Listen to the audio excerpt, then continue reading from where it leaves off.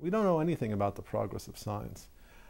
As far as we can tell, it depends on unique, unrepeatable events, the confluence of genius and inspiration. And in between those unique and unrepeatable events, there's a lot of patient work of accumulation of data, facts, theory, testing, assessment. It's not even clear that science is progressing.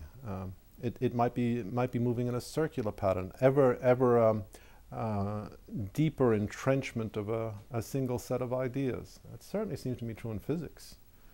Has physics progressed beyond Newtonian mechanics? Well, it's certainly been enriched. It certainly has acquired additional concepts, additional powers. Whether the powers are due to technological development or theoretical insight is another issue. I don't think we should make any large claims about the progress of science. We understand science as little as we understand the cosmos.